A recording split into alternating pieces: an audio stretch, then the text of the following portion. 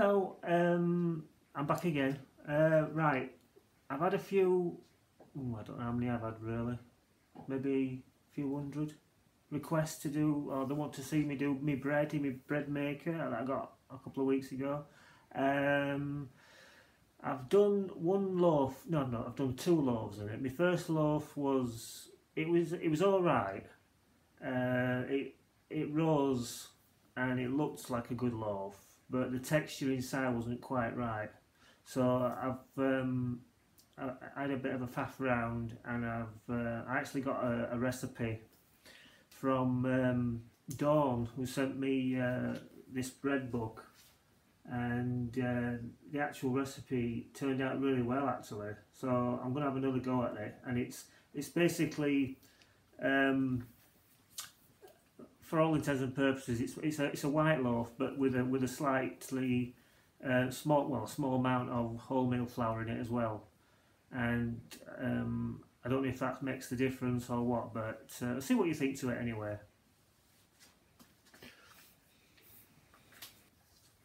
Right, so this is the ingredients you need for this particular loaf. I mean, the basic loaf, there is probably the 5 ingredients that you'll always use, but for this one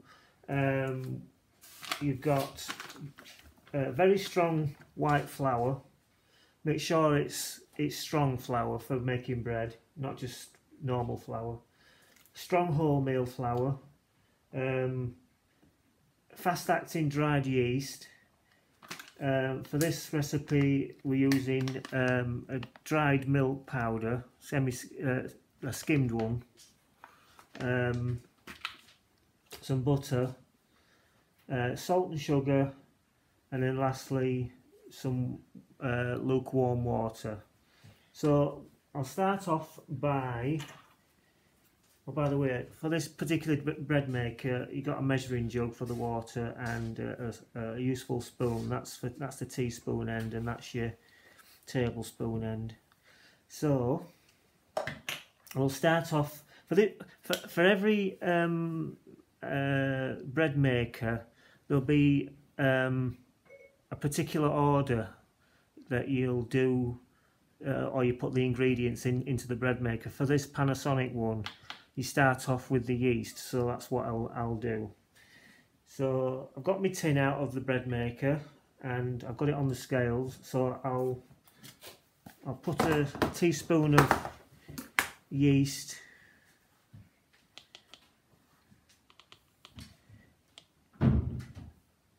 in there to start off with.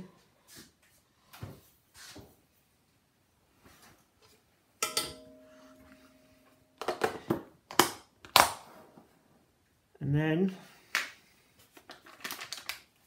switch the scales on, and I'll put in 425 grams of strong white flour.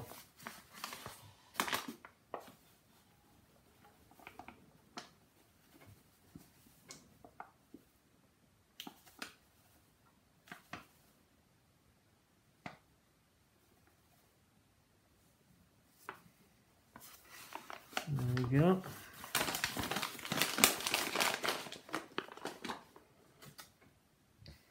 And then I'll reset it to 0.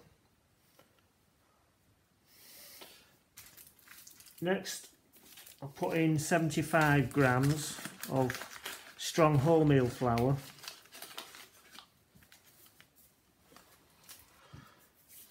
Next thing will be need skimmed milk powder, so that's 1.5 teaspoons.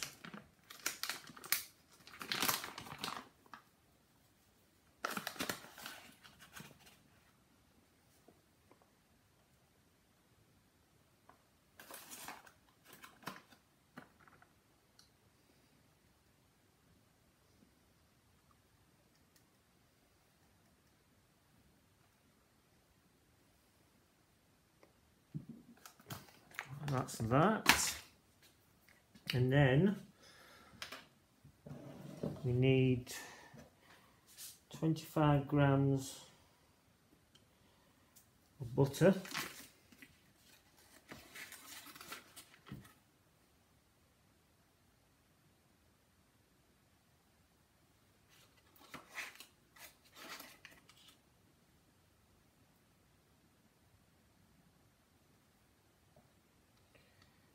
that's 25 grams. What I'll do is I'll just cut it up a bit so it mixes in better. I usually cut it up into little chunks like that. So I'll add that in.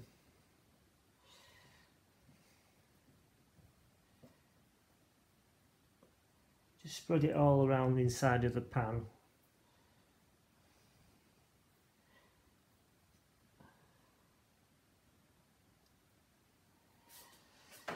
Right, and then we want 1.5 teaspoons of salt.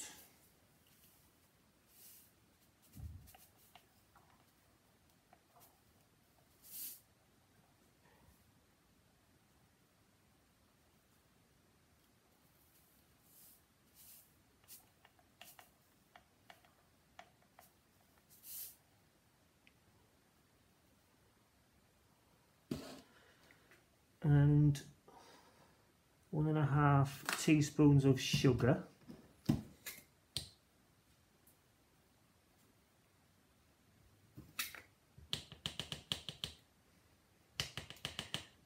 I think this is the best part about making your own bread, is that you just know exactly what's going into it.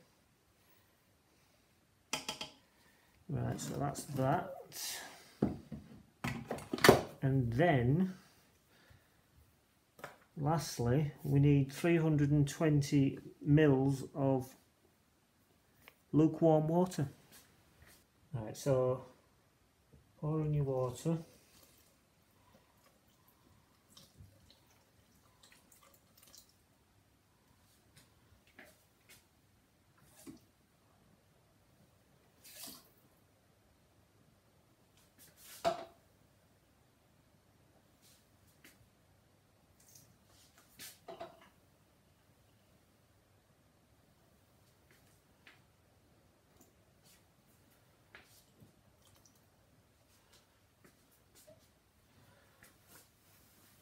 And that's basically it. So what we'll do now is I'll transfer this into the bread maker. Okay, so we'll put the bread mix, which, if I can get it right, I'll show you what it looks like.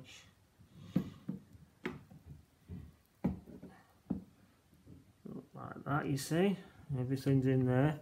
So just plonk your tin in, and then for this loaf, it's well, for this machine, I want it on large, and it is that'll be for 4 hours. I'm going to put it on a dark crust. So that's added another 5 minutes to it. And then basically close it and then press start. Right, so now we put the tin in the bread maker and we switched it on. So basically all it'll be doing with this particular one, it rests for about half an hour, and then what it will do, it will start kneading it all together, and then it'll rise and then bake, and in 4 hours, just over 4 hours time, it'll be ready, and I'll show you what it looks like. Right, so we're just about there now. A few seconds to go. It's exciting. How long's it been in the bread maker again? It's 4 hours and 5 minutes. Yeah. And what's it called, this bread? It's called, well, it's called, there we go, it's called a Farmhouse Loaf. Right, here we go. Are you ready? Ooh, nice.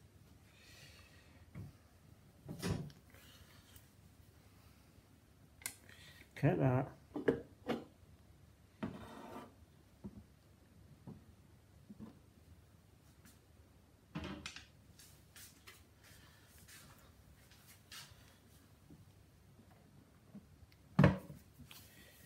Right, let's get it turned out and have a look at it.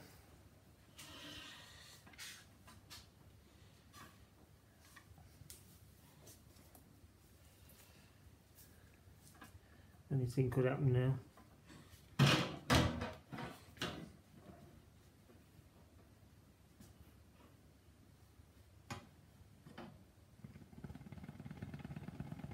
Keep your fingers crossed.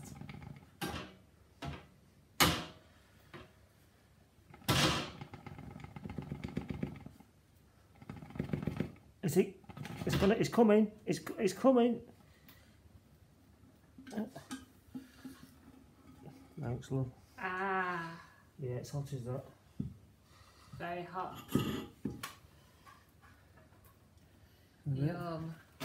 And there we have it. The smell is amazing.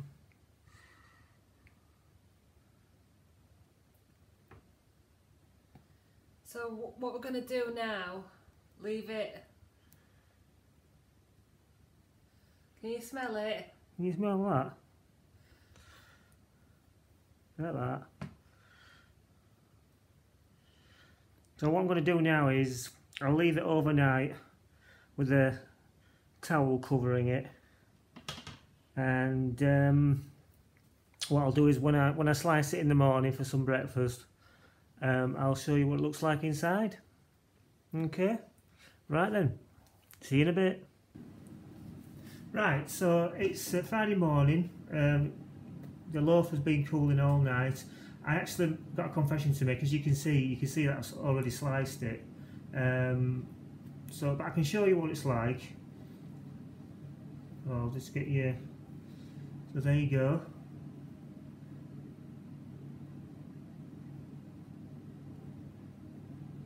It's a lovely loaf. You really got. I mean, if you ever got a bread maker, you really need to try this recipe. It makes almost perfect bread, and that's coming from somebody who's grown up with a dad who had his own bakery, and this is very close to what he used to do. So, and it smells lovely as well, lovely and soft. As you can see, I don't know if you noticed, but can you see how even the slices are? Now then, if you have trouble slicing bread, I've got this gadget for you if you're interested. It's called the Easy Slice, and it's got a thin side for thin slices, and if you turn it over, it's a little bit thicker for if you like a more of a doorstep slice. So what I'll show you, what you actually do is, you can imagine this before it was cut. You put your loaf on there. This is actually only designed for bread makers, so cause it's a little bit wider. And what you do is, you get your knife and you just run it across these guides, so keep it flat to the surface and go all the way through your bread to the other side. And depending on which side you're using, you get an even slice every time. So I thought I'd show you that, because that's my latest gadget.